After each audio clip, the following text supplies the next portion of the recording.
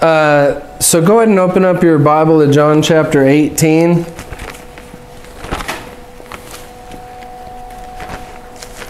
John chapter 18.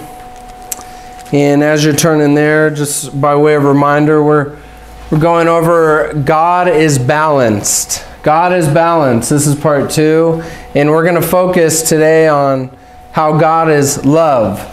Now, I just want to be sure you don't think we went modern today, okay, by this subject. This is what every church in the AV is preaching every week. That God is love, God is love, God is love. But let's remember what the real title is. God is balanced. Okay? Sometimes love doesn't look fuzzy and snuggly. You know, I'll give you a perfect example. If somebody broke into your house where your kids and grandchildren were, that love that you have for your family would pick up a revolver and put down whoever broke into your house. That's love. Amen. Amen? Amen.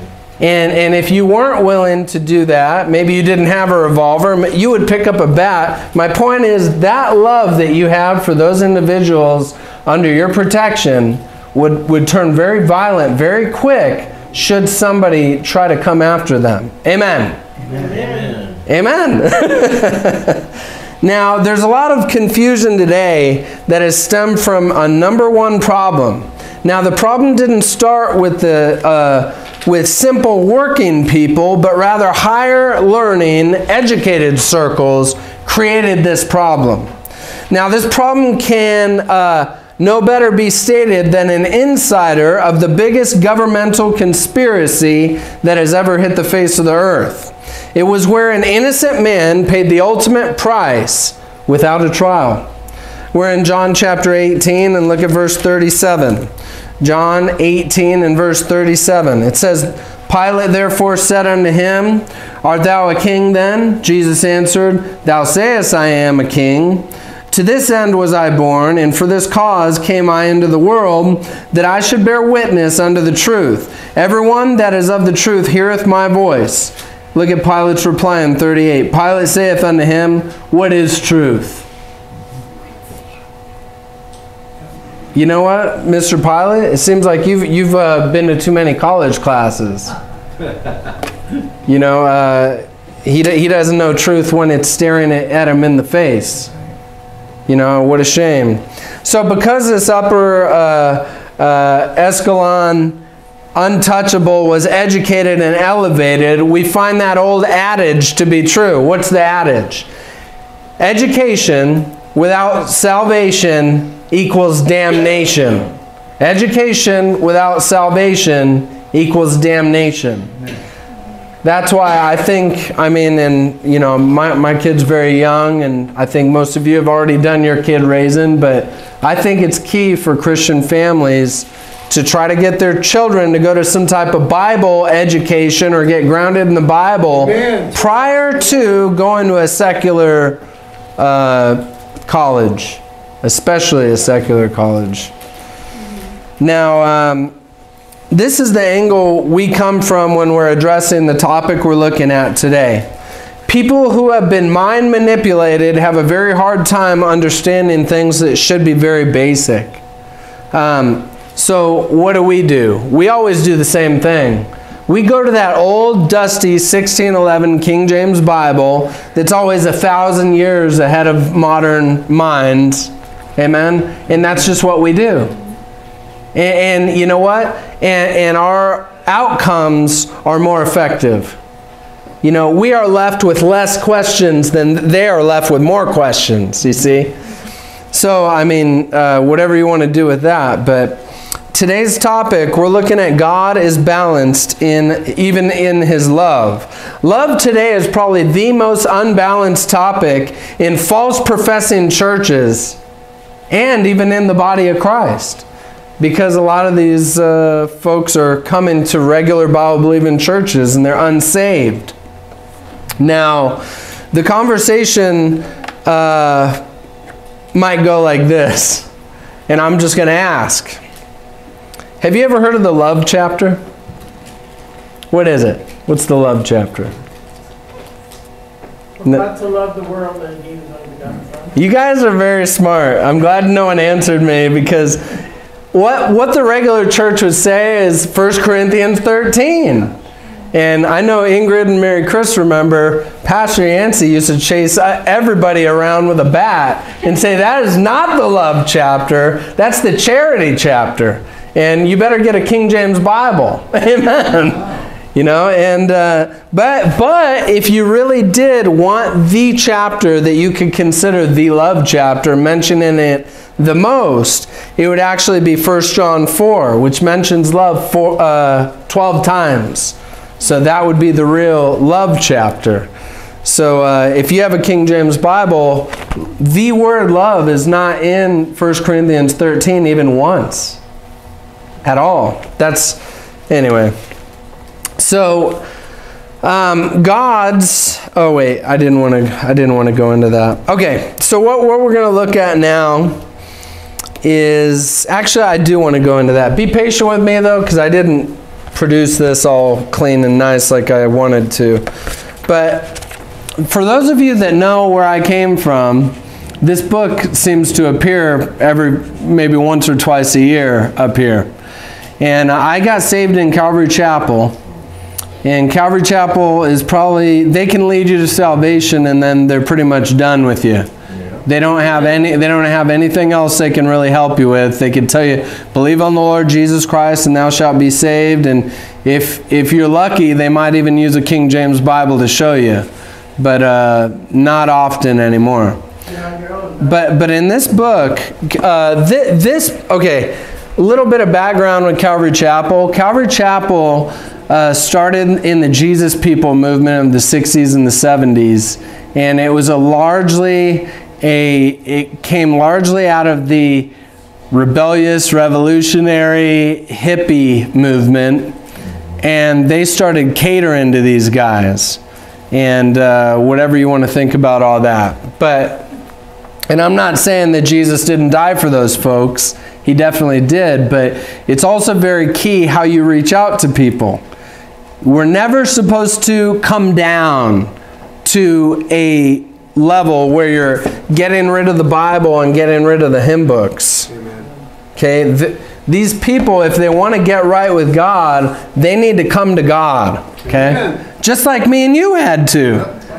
Amen. We didn't say, God, come down to my level. Well, He did that in the person of Jesus Christ, and He's done doing that. Amen.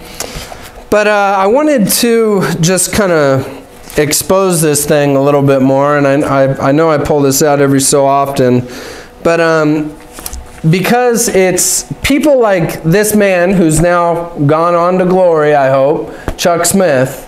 He's already dead. This guy died. He's the founder, who I kind of argue Lonnie Frisbee is, but whatever. But in this book, what you find is, you find on page 135, he's anti-church growth programs, which you would think is very good, right? I mean, well, that's good. You know, you shouldn't use worldly gimmicks. He says, several years ago, there was a book written called The Gospel Blimp, and he's making fun of it. He said, they even put a message, Jesus loves you, on the blimp, you know, and they're flying this blimp over their church, and he's mocking that, like that's stupid. But then, he's already told you on page 125, at one point in their ministry, they bought a radio station that he says, let me find it here. This radio station, but when new ownership took over, they decided to go to a contemporary music format and cut the Bible teaching programs. Well, what's wrong with that, Chuck Smith? That's what your churches do? What do you mean? Well, they got the rock bands, and that's ever since the founding, by the way. Yeah. That's ever since Chuck Smith had his training wheels on. Mm-hmm. They've had contemporary music. And it's just kind of funny because he's telling you this story about how they decided to buy this radio station, and then they're asking God, Do you want a radio station in Orange County that will broadcast worship music and Bible teaching? What's worship music? Worship music is nothing but contemporary music. That's all it is. And I used to play this stuff, so I'm a little bit educated, more than I would like to be in the arena. And then it's funny because then he says to preach the whole counsel of God. Okay? Now, Randy, why are you sharing this? I thought we were talking about God's love. I'm trying to give you an example on why most Christians, most churchgoers, are utterly confused when it comes to this topic. It's because they're being led by people like this. So he says, okay, so this is the Calvary Chapel Distinctives book. So they were always very heavy on being non-denominational. But when this book came out, let me get you a date, in I think this is the first printing in 2000. When this book came out, Calvary Chapel became a denomination of its own. Because now they have their distinctives. See, they didn't want to call it Calvary Chapel Denomination because that would destroy what they've worked for so long. But, you know, you just change the word and then it's okay, bro, you know. But he says this, and this is another one of their distinctives. It's priority of the word, okay? And he says on page 57, now how is it possible for a person to claim to have declared the whole counsel of God? And he says the only way a person could make the claim to his congregation would be if he taught through the whole Word of God with them, from Genesis to Revelation. Once you've taken your congregation through the Bible, then you can say to them, I have not shunned to declare unto you the whole counsel of God. All right? I want to ask you the same question. How would it be possible to proclaim the whole Word of God if you don't have the whole Word of God? You have whole chapters taken out. You have whole portions of chapters, whole verses removed. I mean, I'm sorry, sir. Even if you're going verse by verse in a New American Standard Version Bible or even a New King James Bible, you don't have the whole Word of God. It's a self-defeating argument. Preach. Plus, if that's not bad enough, he says, this can't be done with topical sermons. What are we doing today? We're doing a topical sermon. Okay. All right, so he's making fun of us, a church that will do topical sermons, and I would argue we get a lot more done with topical sermons. Although, you guys notice, I try to go verse by verse, exposition verse by verse, any chance I get. So I'm not completely against that, but I want to point this out before I show you what I'm going to show you right now. Because remember, he's all about the whole counsel of God, right? That's what he said. All right, so he says, he drives the nail in. He says, if you're only preaching topically, you may also tend to avoid controversial or difficult topics, okay? And the people won't gain a well-balanced view of the Word of God, okay? So he's saying, he's doubling down. He's doubling down on why he hates topical sermons, okay? And then he claims, we don't skip anything. That's what he claims, okay? So now we're going to take him at his word. We're going to go back to page 53. Ready? Ready for some fun? Yeah. Some people object because they feel that I gloss over certain passages of Scripture. And they're correct. And then he says, but glossing over controversial issues is often deliberate because there are usually two sides. And I've found that it's important not to be divisive and not to allow people to become polarized on issues, because the moment they're polarized, there's division. AKA, he could care less about the whole counsel of God. That's what that means. And I know he's dead. He's already in heaven. But every person that's sporting this ugly falling bird is guilty. So he wants to avoid controversy. And then on page 110, he gives a whole thing about love, love, love, love, love, love, love, love, love. And then on page 67,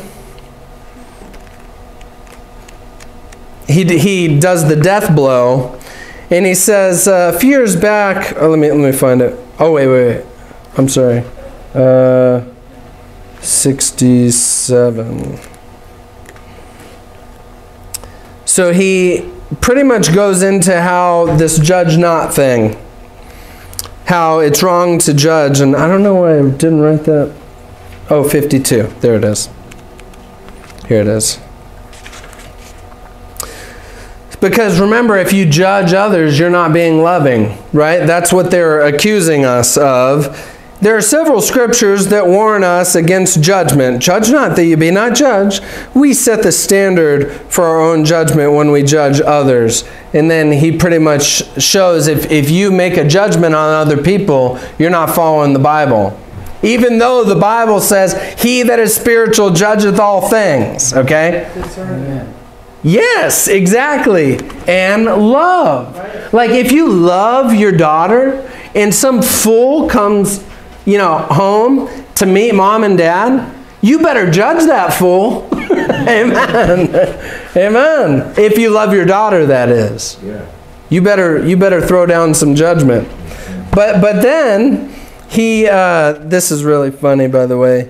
But then he shows just how non-judgmental he is. Ready to have some fun again? Okay.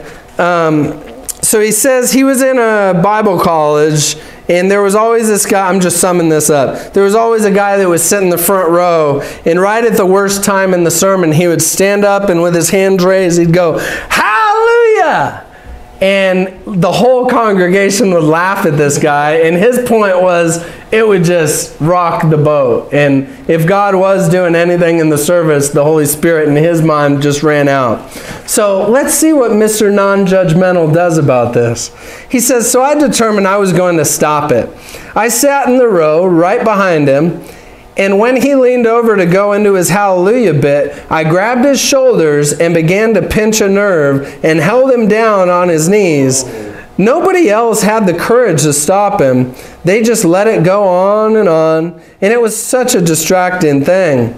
And then, so that's story number one of how non-judgmental he is. He'd be willing to attack a person inside of a church.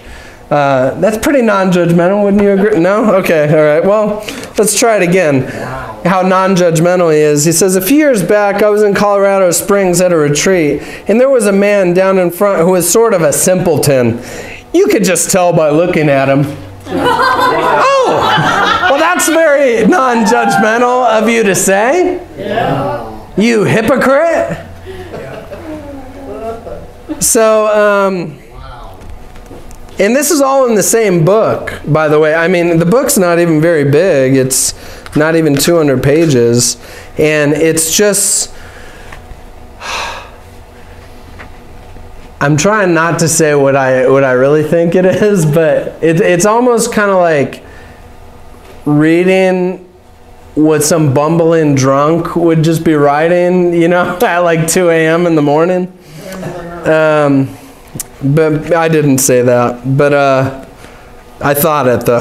But he says on page 128 to make no compromises. That's what he says. He says if God's in it, it's going to go his way. It's going to go smoothly, and we're not going to have to make compromises.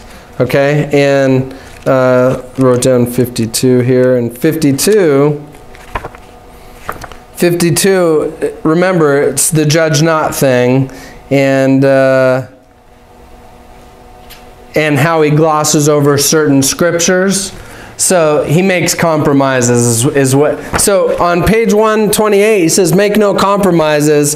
On page 53 he says gloss over certain passages to keep the peace.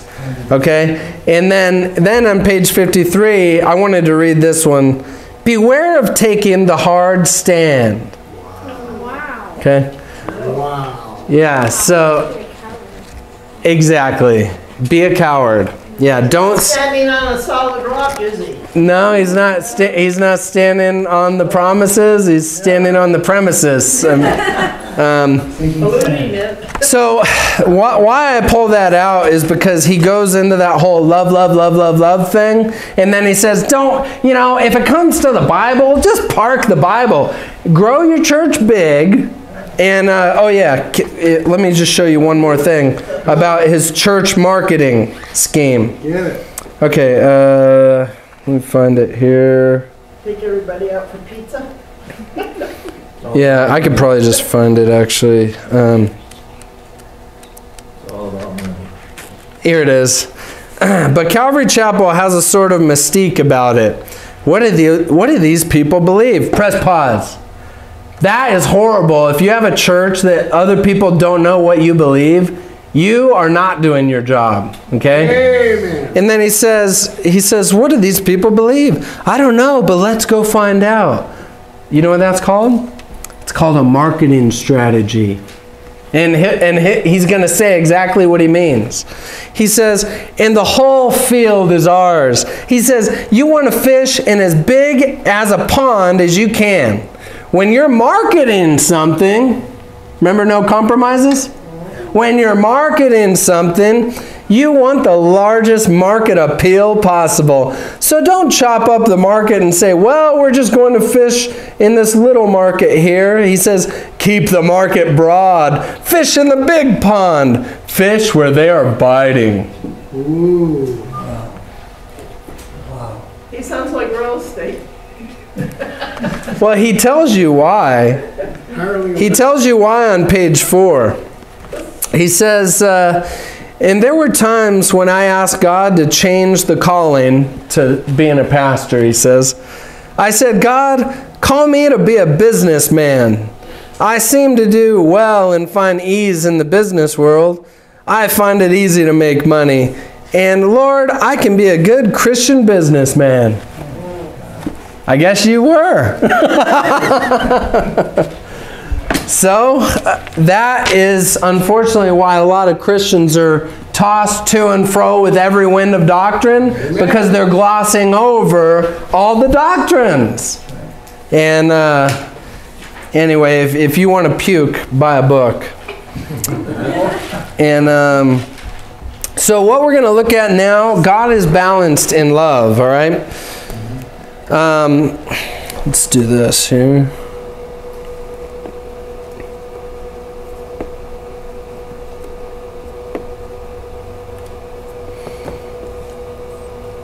All right. Now, this is not what's referred to in a lot of churches as sloppy agape, Santa Claus that rewards everybody for the wickedness that they've done, because a loving God would never send anyone to hell. No, God must send wickedness and wicked people to hell if they reject Jesus Christ. Amen. Yes.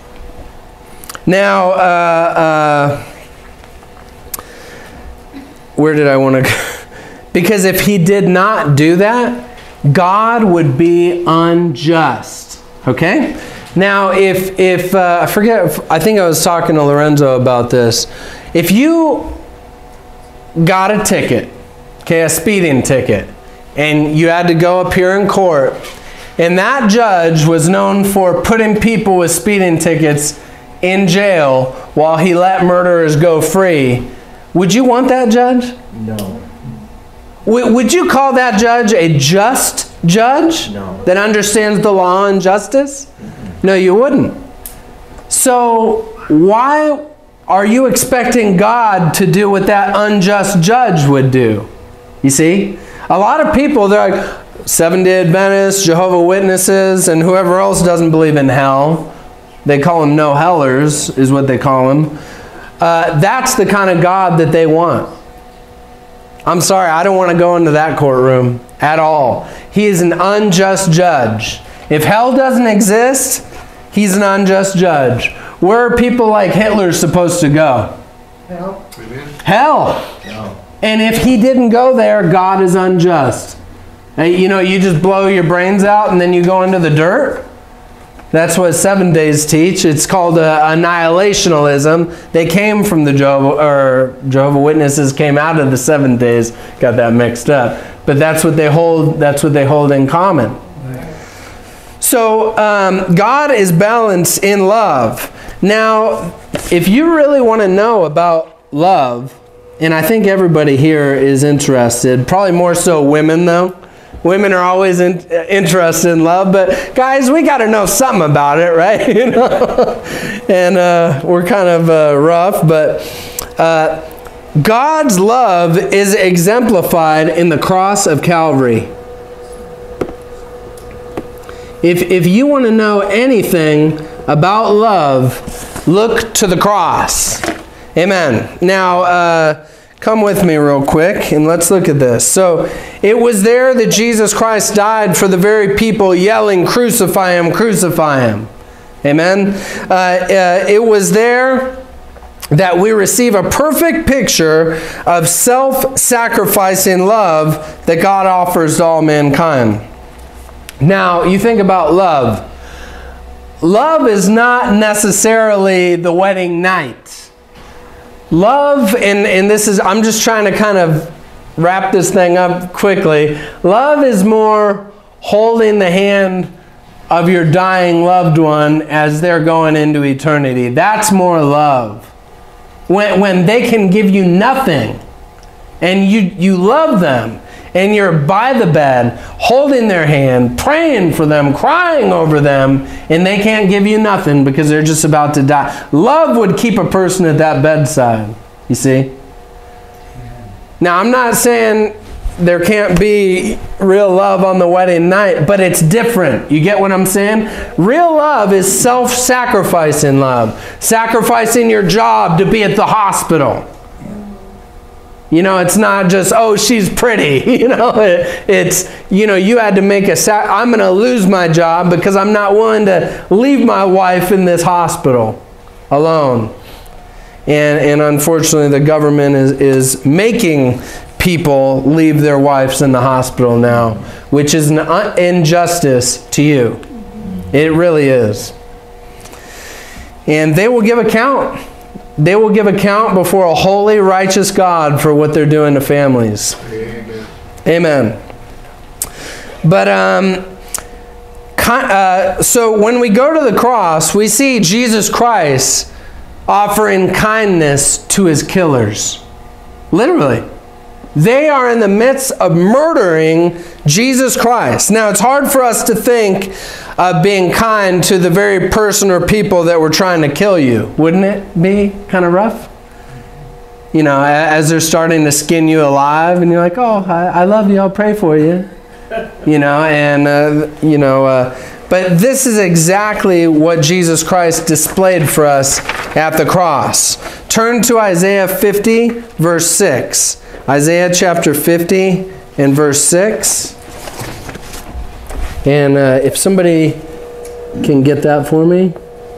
Isaiah 50, verse 6. My smiters, and my cheeks to them that swept off the hair.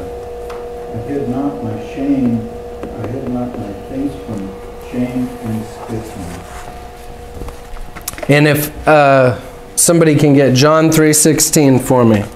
John 3:16. For God so loved the world that he gave his only begotten Son, that whosoever believeth in him should not perish but have everlasting life. Amen. So in that verse especially, for God so loved the world that he gave his only begotten Son, that whosoever believeth in him. Amen. Even those that are smiting him upon the cheek, you see, and plucking his beard from his face. So we see that love is at the cross of Calvary, amen? And we see that he showed kindness to his killers.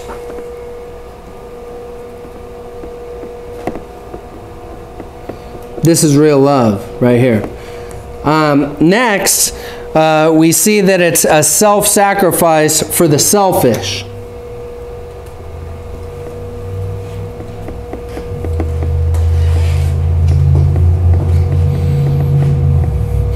And if somebody could get Romans 5:8 for me.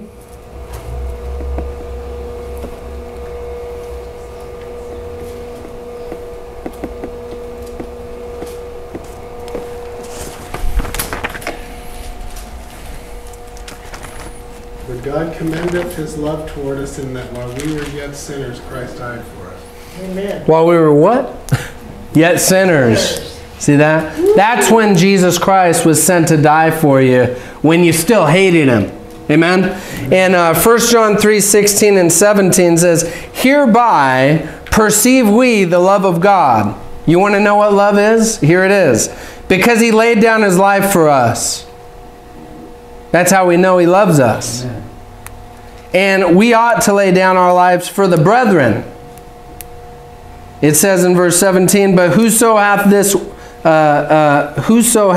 world's good, and seeth his brother have need, and shutteth up his bowels of compassion from him, how dwelleth the love of God in him? So this love is a self-sacrifice for the selfish. Jesus Christ, even when you didn't want it, he extended himself to you. Amen. Exactly. Freely. But it cost him a whole lot. Sure did. Amen. So, and then number 3 about this love, because you want to know about love, you just study the cross. That is the gold standard of love. All other love in the world is measured to that love. You see? I don't think that's a far-fetched statement. I think that is an enlightening statement. You know, we measure all love by that. No matter if it's husband to the wife, wife to the husband, kids to the, parents, parents to the kids, on and on, relationships, friends. They all are measured to the gold standard of Jesus Christ on that cross. And then thirdly, giving when there's nothing to gain.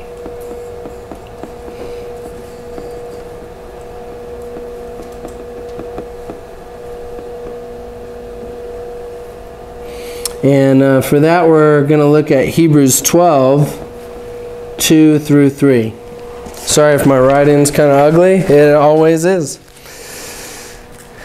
Let's look at Hebrews.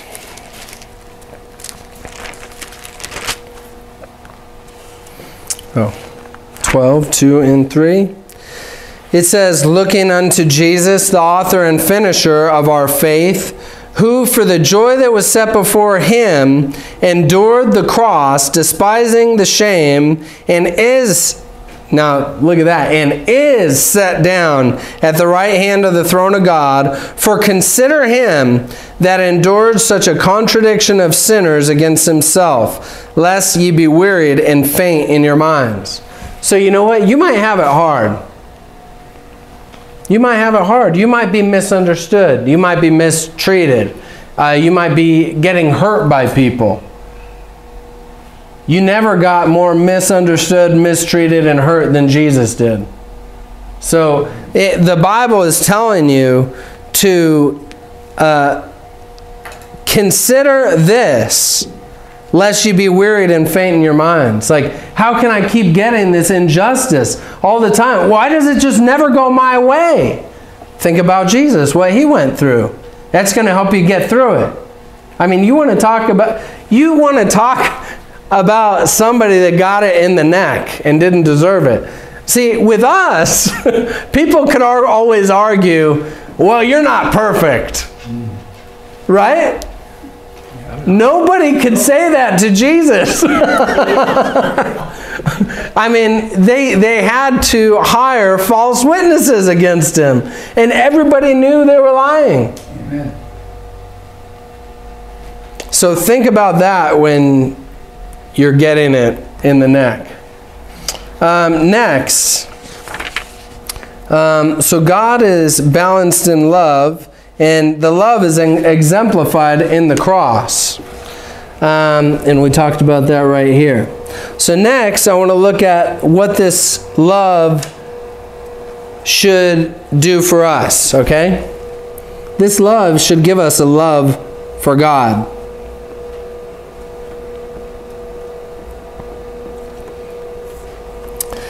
And specifically, more of a love for the God of the Bible.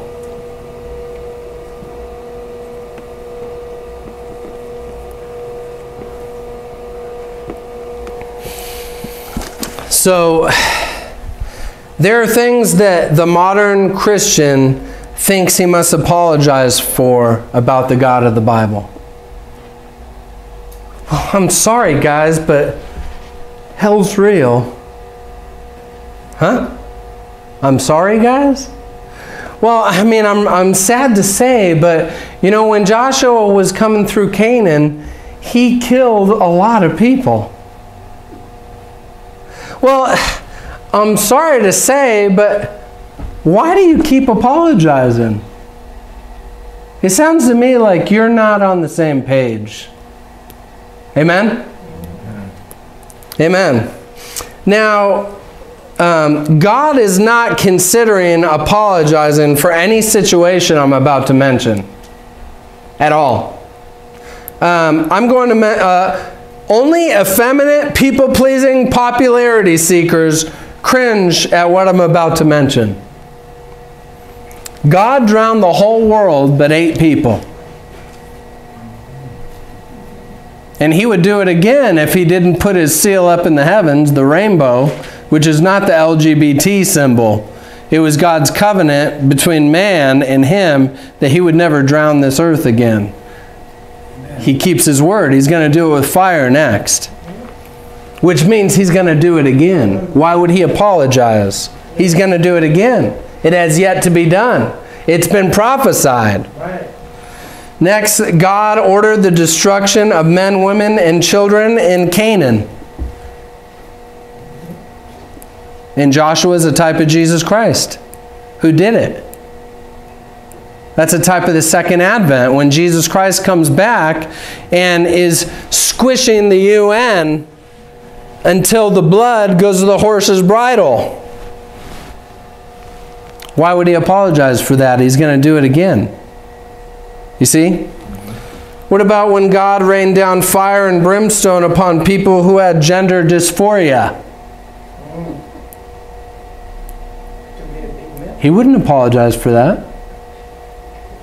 Now, go to Psalm 7:11. Now, we're talking about the God of the Bible here. We're not talking about the God of any contemporary modern church, what they're sharing. We're talking about the God of the Bible. Go to Psalm 7:11.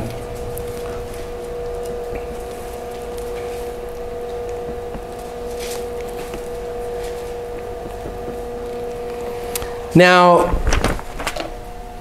if, all right, give me an amen if you're there. Psalm 7:11. Okay. It says, God judgeth the righteous, and God is angry with the wicked every day. When's the last time you heard Joel Osteen talk about that verse? Does he just gloss over that one too? Is he trying to fish in the big pond? Yes. I think so. Oh, yeah. We use nothing but. See, it's like, I'm trying to think what it would be like.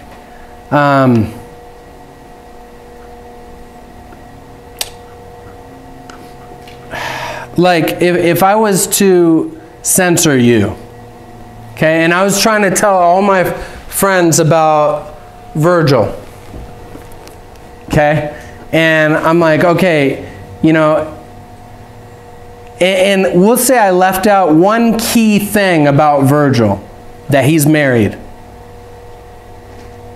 And I said, oh yeah, Virgil's a great guy. And it almost comes to a point where maybe it's almost like I'm trying to find him a date. And I mention everything but that he's married. Now that is key information about Virgil. You will never understand Virgil unless you know that number one thing, he is married. So when you're going out there marketing and fishing in the big pond with Jesus Christ, and you're leaving out this one key element, that he is just, that hell is real, that hell is hot, that hell is eternal, you are missing a very big portion about who the Lord Jesus Christ is. Could you imagine how you would feel, Virgil, if somebody did that to you? How do you think God feels when they do it with him? When they censor him? You're starting to see some uproar about YouTube censoring people. You see how those people feel? How do you think God feels with new Bible perversions and preachers that won't preach the truth, that are glossing over because they're fishing in the big pond? Hosea 14:9 says this, "Who is wise, and he shall understand these things, prudent, and he shall know them? For the ways of the Lord are right, and the just shall walk in them, but the transgressors shall fall therein." See, transgressors can't handle the fact that God is just.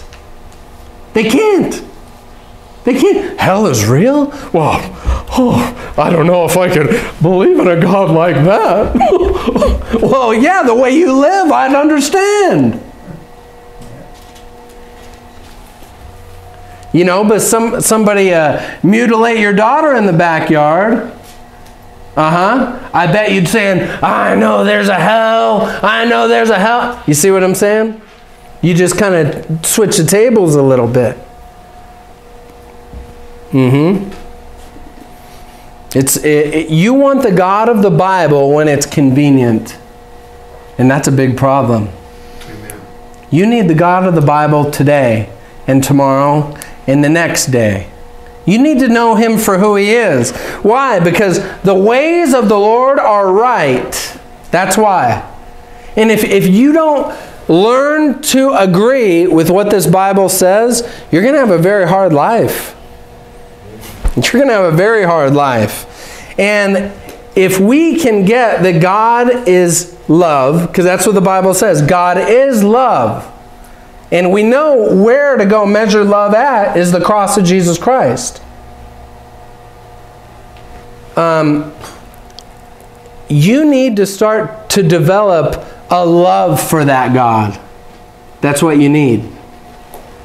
More than some over-the-counter pills.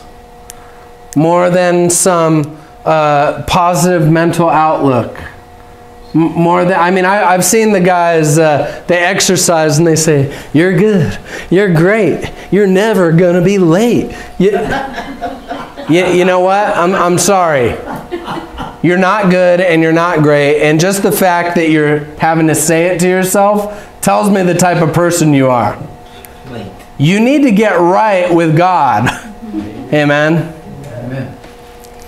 Humble yourself in the sight of the Lord and He will lift you up. Amen. So you need a love for God. Next, and if you're wanting to know how to have a love for God, get a love for God's Word. Amen?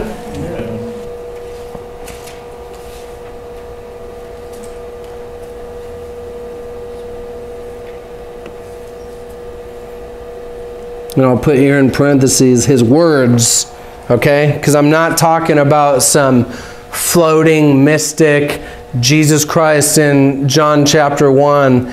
God has documented words that are able to be located and duplicated and copied and handed out to be a blessing. Amen. God breathed. Write down John 14:23.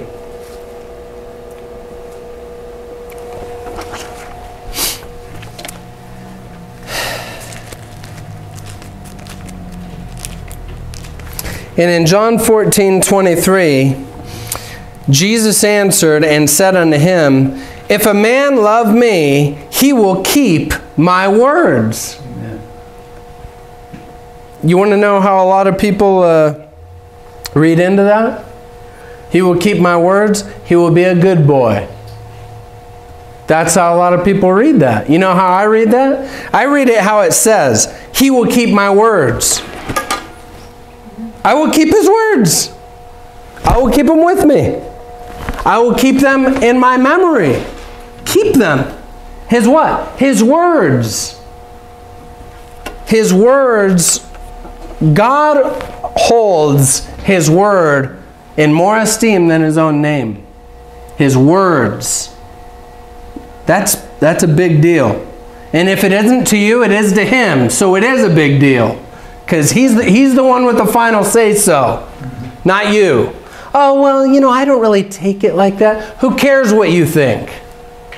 Thus saith the Lord. Amen? Amen. Amen. That's why I came here today. I want to know what the Word says, not what any man says.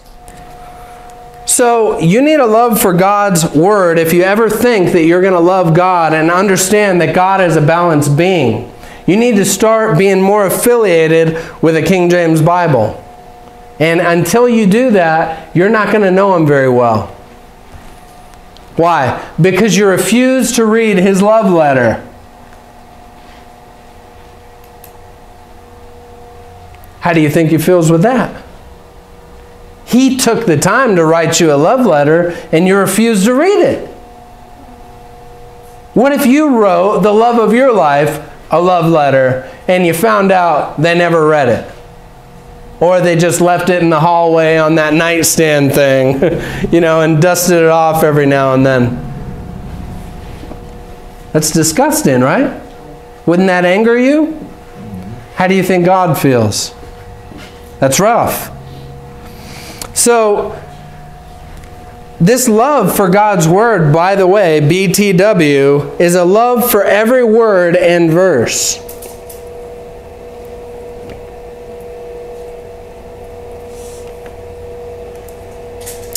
Write down Proverbs 30, verse 5.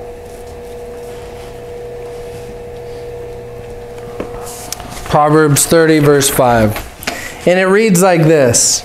Every word of God is pure. Every word of God is pure. You know what? God seems to be under the impression that every word is available. You know who doesn't believe that? Any contemporary Christian pastor in the Antelope Valley.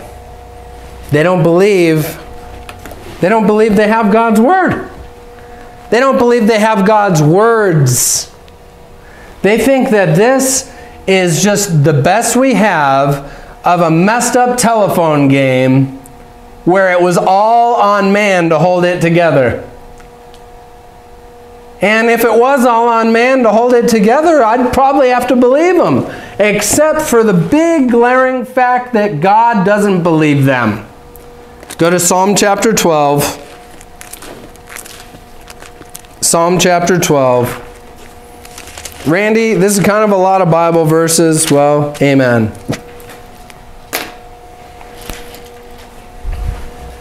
Psalm 12, verse 6 and 7, if somebody can read that for me.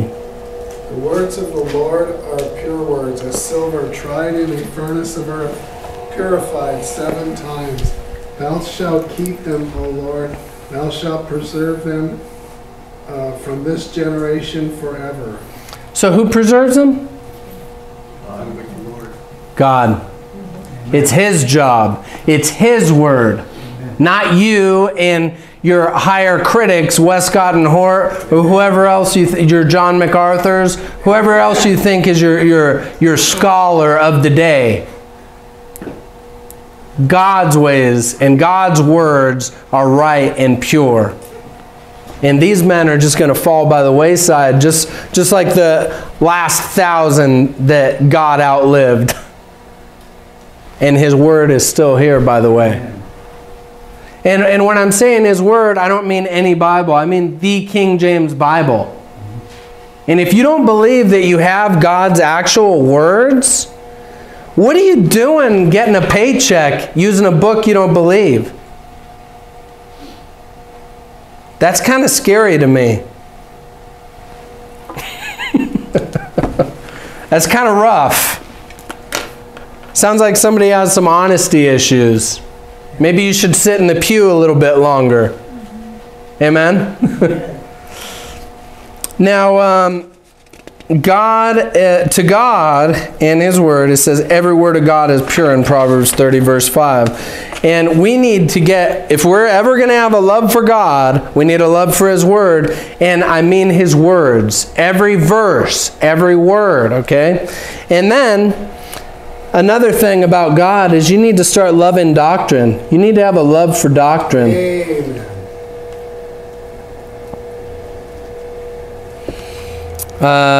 Write down 2 Timothy 3:16.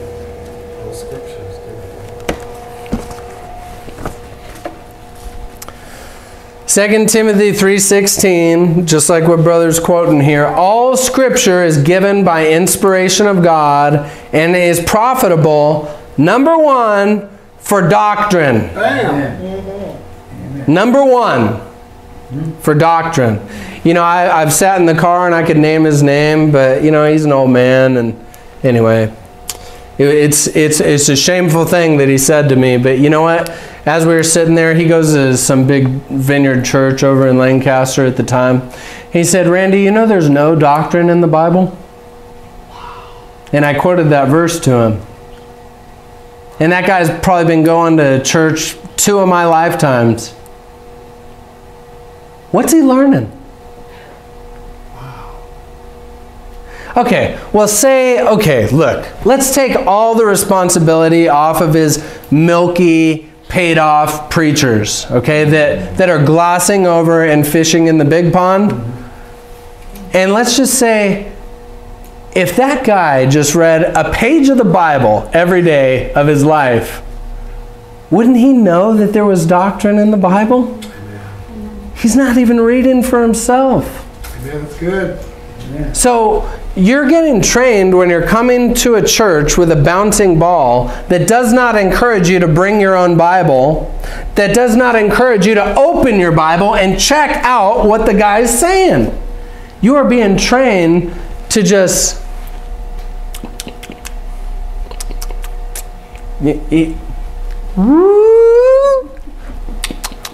and that's it.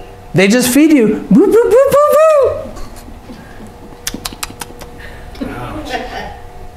You know what that's called? That's called Roman Catholicism, Dark Ages, 1500s, Iron Maiden, stretcher, you know, drop them on the pyramid thing, you know, put their hands behind their back and pull them up till the shoulders let out. I mean, that's what you are being trained for. In the average American home, last I checked, 3 Bibles in the average American home. And they're not being read. That's a shame. That's scary. Why? Because people do not love God. Because they don't want the God of the Bible, who is a balanced being, who is a just God, that is love and proved his love and now demands your love. Demands it. Commands it.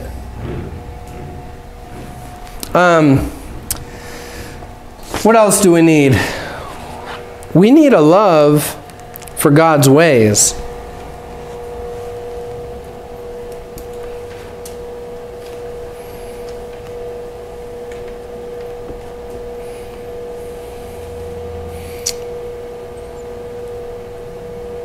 Look at Isaiah 55, verse 9.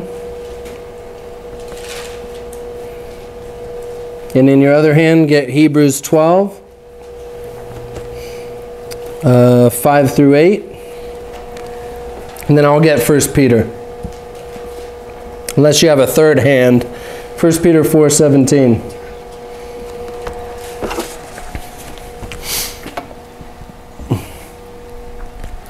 So Isaiah 55:9 says, "For as the heavens are higher than the earth, so are my ways higher than your ways, and my thoughts than your thoughts." But God, I just don't see how you could just be so mean to just make a hell. Well, don't worry about it, kid. You'll get it one day. God's ways are higher than yours. You know, it's like if Josiah's telling me, why can't I have ice cream right now? Don't worry about it, kid. It's bedtime. No, but tell me why. I'm not going to sit here and barter with you. You're 4. It's bedtime. You don't understand. Maybe you'll understand in 10 years.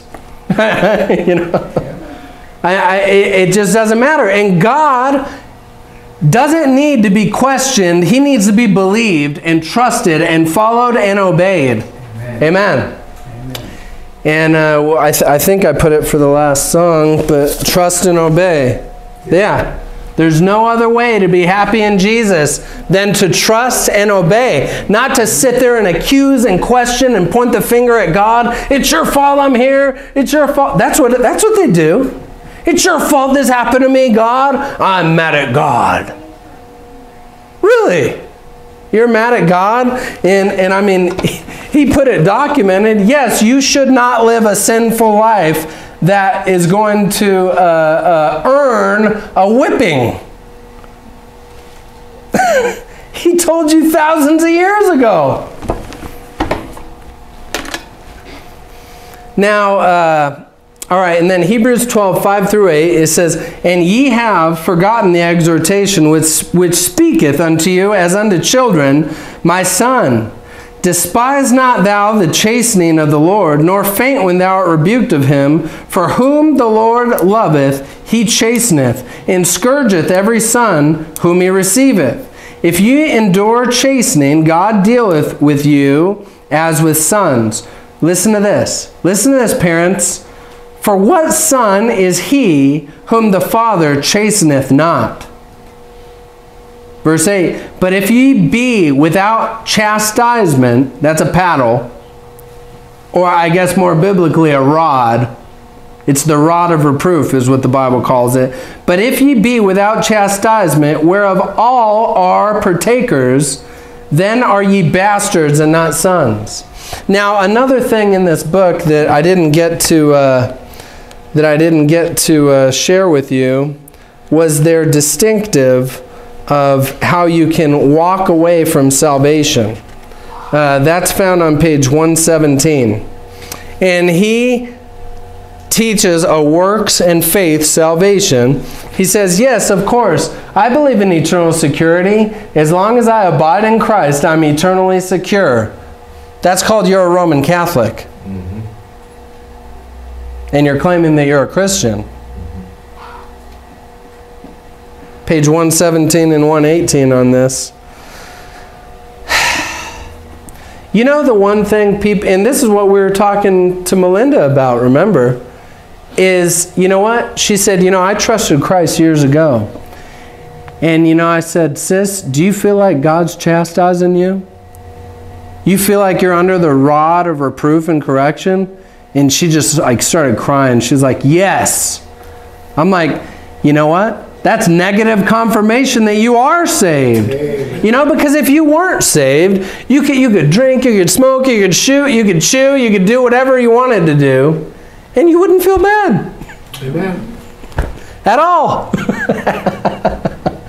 But it is a good sign when you feel that paddle on your rear end that you are a son. Because as the Bible stated, it said right here, whereof all are partakers. Of what? The chastisement. Because if you're without chastisement and correction, you should feel very scared. You never had God correct you? You should feel very scared. You never felt the Holy Spirit convict you? You should feel very scared. Why? Because all children of God get the chastisement. Amen. And you're not a child of God until you've received that adoption by grace through faith alone, Chuck Smith, where you receive a gift. The Bible calls it a gift. Amen. And 1 Peter 4:17 it says, For the time is come that judgment must begin at the house of God. And if it first begin at us, what shall be the end of them that obey not the gospel of God? We know what the end of them is. It's the lake of fire. So, it doesn't end there though. The last thing we need a love for, if you're going to understand this God as a balanced being, you need a love for a few things. A love for God, a love for God's word, a love for God's ways. Amen? Amen. What about a love for God's people? Yep.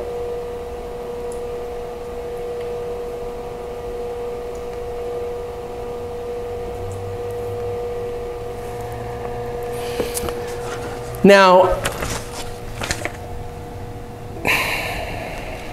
if we didn't say enough hard things, let's say a few more.